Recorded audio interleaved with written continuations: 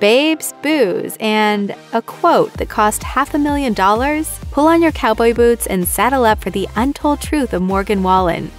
A true Tennessean, Morgan Wallen was born in the tiny town of Sneedville, near the state's northern border with Virginia. Wallen recalled his childhood home had picturesque mountains all around, but not much in terms of entertainment. He also grew up in a religious household, since his dad was a local pastor. As a result, Wallen told the Country Daily, "I went to church every time the doors were open." When he was in high school, Wallen's family relocated to Knoxville, Tennessee. He also transitioned away from listening to the gospel tracks he grew up with to more contemporary music like Nickelback, according to The New Yorker. As for siblings, Wallen has an adopted sister, Lacey, and two sisters who appear to support his career and life. His sister Michaela posted on Instagram saying, "Family is there for you no matter what, so I'm here to love and support you through your mistakes and your wins." Wallen is also extremely close with the other women in his family. He explained on The Voice, "My mom and my grandmother, they've always been my biggest supporters in whatever I do."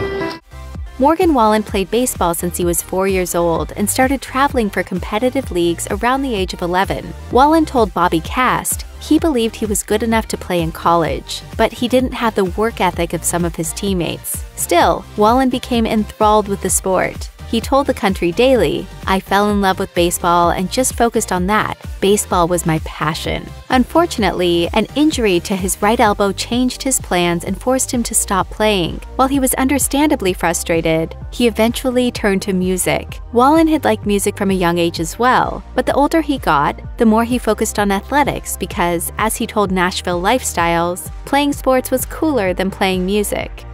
While The Voice opened the doors for Morgan Wallen's singing career, Wallen admitted he'd never even heard of the show until his mom revealed she signed him up to compete. He said he went in carefree, especially since winning the competition was never a goal of his. After a couple rounds of auditions, he advanced and earned a spot on the show. Ultimately, he placed in the top 20 before failing to advance. After his first performance, Shakira and Usher selected him to move forward in the competition. "I'm gonna have to go with my man Usher."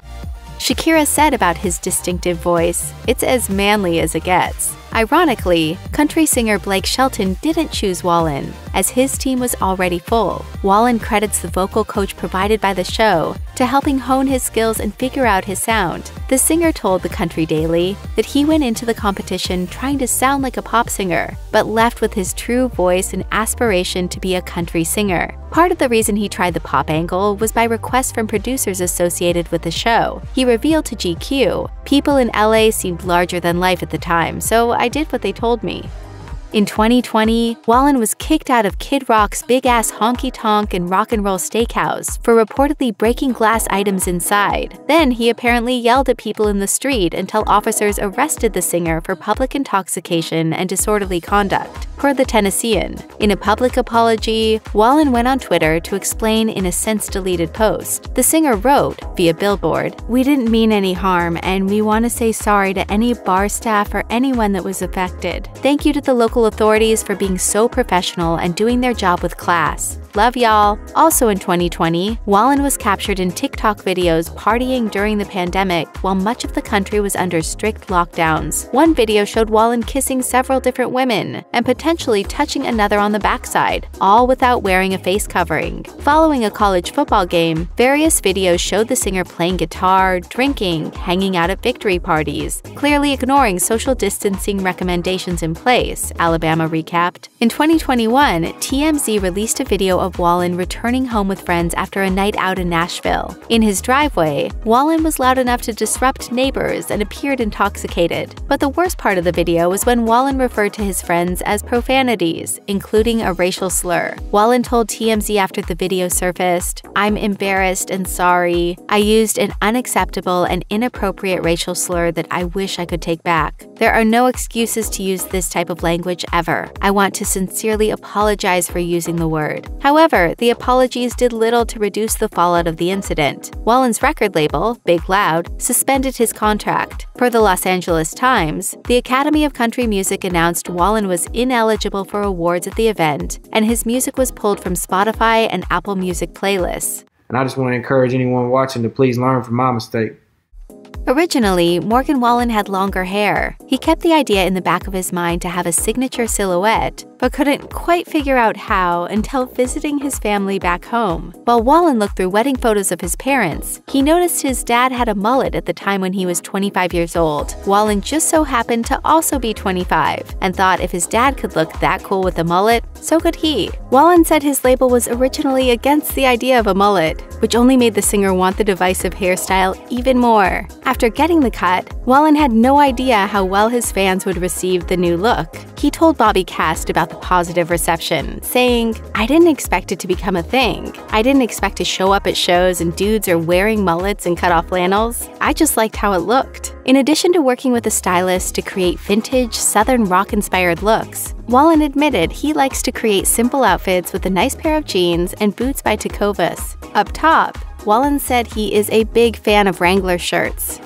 Morgan Wallen became a dad in July 2020 when he welcomed his son, Indigo Wilder, with his ex-fiancée Katie Smith, People reported. In a photo holding his baby boy, Wallen captioned on Instagram, in part, "Since you came into the world Friday, I see mine differently now. It's not just me anymore, and I'm glad it's not." Wallen admitted that he was a little scared of what it would be like to be a dad, but said after his son's birth, "It's the coolest damn feeling." The following year, Smith shared a series of photos on Instagram of Indigo's first birthday. Wallen was there for the occasion, posing with Smith and his son. At that point, Smith and Wallen were already separated, per page 6. Wallen told People that life as a single dad isn't how he imagined it. He said, "I wanted to have a family like my parents. My parents are still together, you know? That was my idea for what my life would look like." In fact, he even admitted to struggling with the fact that his picturesque family ended with his split from Smith after videos surfaced of Wallen partying, kissing women, and ignoring social distancing measures. The backlash caused Wallen to realize others look up to him as a role model.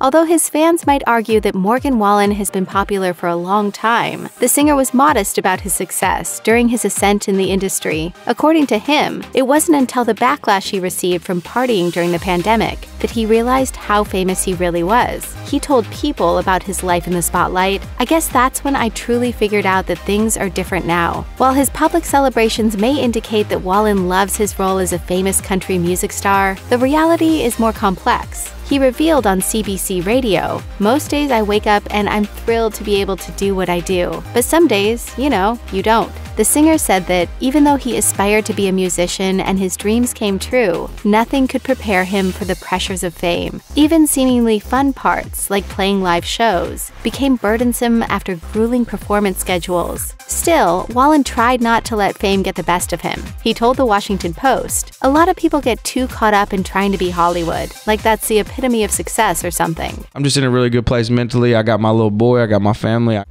In his opinion, Wallen said it was important to remember his upbringing and to always treat people with respect.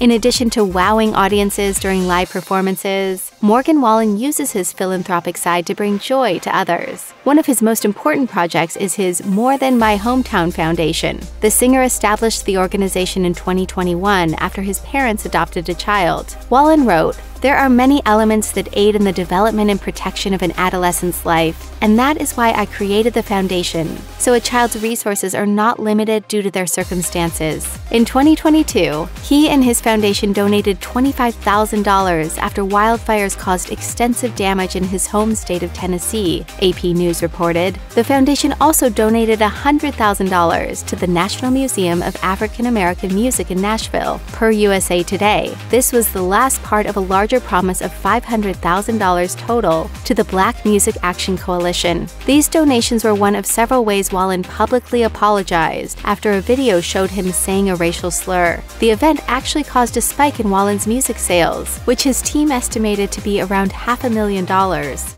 We decided to donate that money to some organizations, BMAC being the first one. During his Dangerous tour in 2022, Wallen partnered with Greater Good Music to help communities where his tour bus stopped. For example, the town of Evansville, Indiana received a truck worth of food delivered thanks to the country singer.